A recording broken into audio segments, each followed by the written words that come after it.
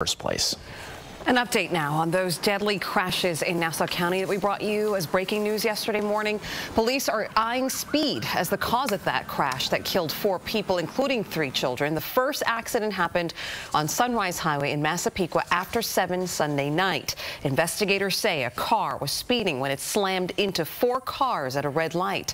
60-year-old Patrice Huntley, his 13-year-old daughter Hannah, and 10-year-old son Jeremiah were killed. 3 other children in the car